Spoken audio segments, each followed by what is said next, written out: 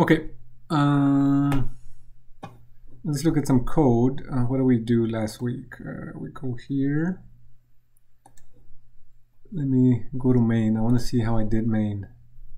Okay, good. So I guess we can eliminate this piece. So we create a variable object, right? So if you hear object out there, they're talking about a variable, right? And class that you create a variable from, so they're referring to the data in memory. That's what they're talking about. And here we're passing that into our ATM example, right? So we have what begin balance of 50, and then what I wanted to do is at the end I wanted to display the balance. So let's run our ATM example, and what we're gonna try to see is if this piece here, when we pass it into our ATM program and we modify the $50 balance, does it modify the original variable? Remember, we're talking about, like, for list it modifies the original variables, but for integers it creates a copy. So here we're trying to understand, well, will it create a copy or will it work with the original value, right? And this is a very easy example. We're like, okay, we can do this. Then we can create a test case for it. So let's see. Let's display balance. 50 deposit, 50 display balance. Okay, deposit to 50. 1 for balance. We have 100 end balance. Exit. And notice down here, this pretty output is the new piece that I created. So it's this statement here. So it did work with the same original object, right? So what are you saying, sir? So we go here and we have a count. Let me copy the code, copy and paste. My penmanship has like gone down the drain, like, because I don't write that much anymore. So we're interested in this piece here.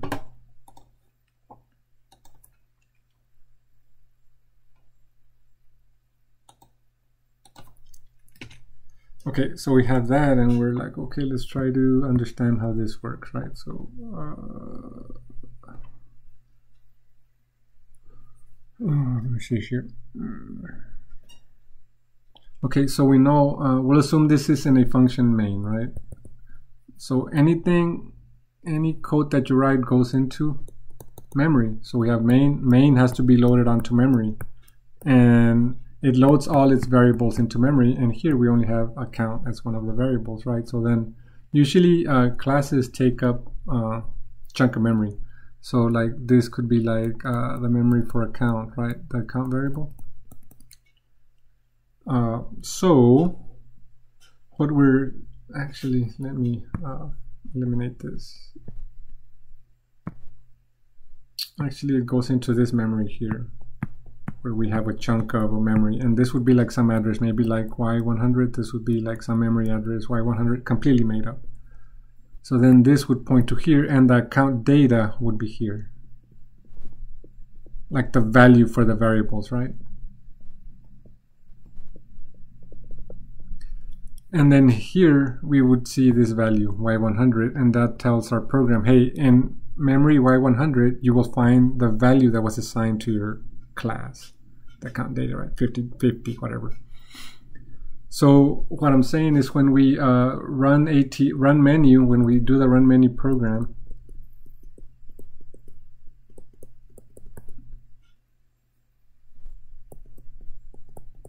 copy or no copy, what does that mean, right? So here we have the original data. So the answer is no copy. When we do this, why? We proved that, right, with the test case. So what happens is when we call run menu is here, so run menu is loaded. Run menu is working with a count.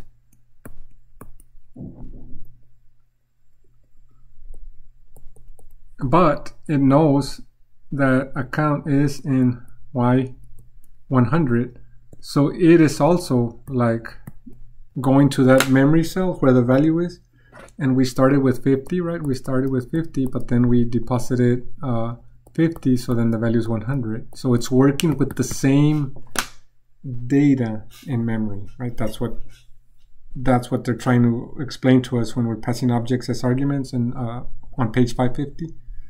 So that's what's happening, right? No copies created, and I showed you, right? So we'll also create a test case right now for that. Questions?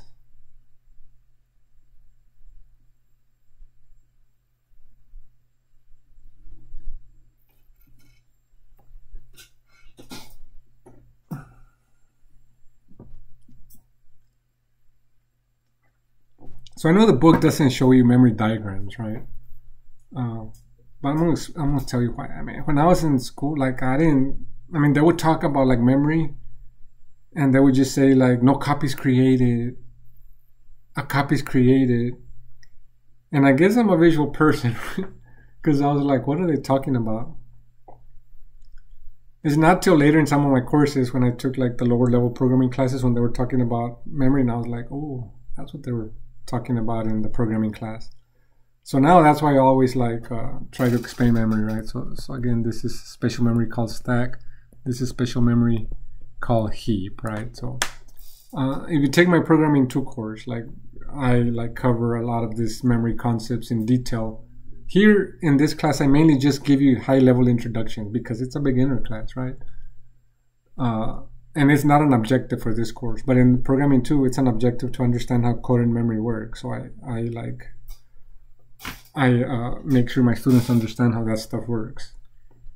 So, and I covered these pieces in when we were covering lists, right, to show you that lists are not copied all over. And it makes sense because if we have a list of like 10,000 items, why copy the list in another part of memory where it's already in memory? Like, just use that data in memory, right?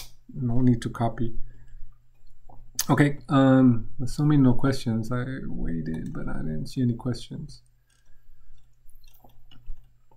Okay, so no questions. Let's go ahead and finalize the test case for this piece, right? So we go here and let me see here.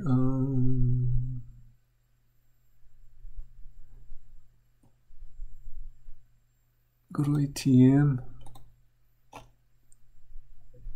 One thing with test cases, we can't use this as a test case because all our test cases that we create are to be run like automatically by the computer without human interaction. And here we have human interaction, right? Because we're asking for input here and we're sending print here, print here. So it's kind of like, okay, so how do we test it, right? Well, I mean, we can go here and we can create a function, right? I'm not sure if we, I guess I can try to plug it into the menu example, but for now, I'll be like, maybe update account, right? And let me see, I'm trying to think how I could, I'm not gonna worry about that. So we pass an account. I was gonna try to plug it back into the ATM example, but I guess we could, right? We could. Or not. Let's keep it simple. So we can say update account. How can we update the account? Well, here we'll just use like some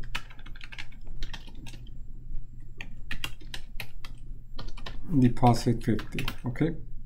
And you'll see like what I mean with the test case. So we go here and let's look at our test cases. I'm not sure if I configured the test cases for bank account. I think I did. Where are we? Classes, test classes. Yeah, I did, right? So we have a lot of test cases. And this one we are just trying to test. So test account function parameter no copy. Let me see.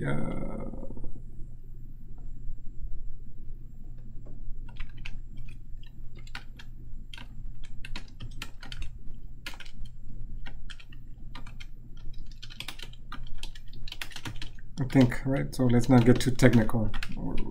Okay, so test that account function parameter works with original variable, right? And then somebody's gonna be like, what do you mean original variable? And we'll explain that in the test case. That way, if somebody's looking at this test case, they understand, right? So then here we say original variable, right? So that's the original variable. So now we're trying to see, well, if we use it in a function, is it using the original variable? So then here we do, what do we do?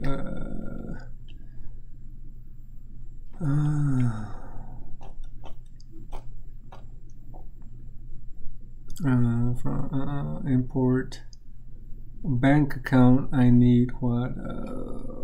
ATM.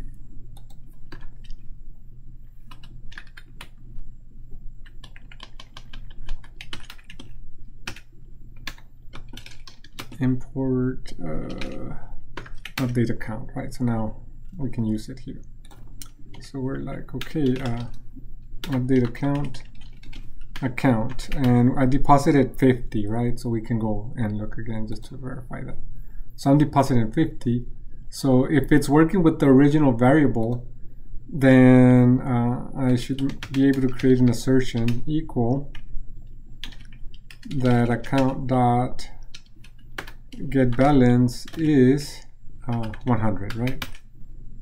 Because it's working with the original variable and it's not creating a different variable in memory where we would have two variables and maybe the value wouldn't be 100, right? When we use this variable, some other variable would be changed and not this one. So that's what we're trying to prove. So let's go to run test and let's clear here. Let me run it. And we want to make sure that, let me see, right here, right? Test function parameter works with original variable. Yeah, so it works, right? So meaning like no copies created. This is an accurate representation of what's happening in memory for us. That's what we're trying to prove. So now we can go in here and we can say object-oriented class object variable as parameter. Commit.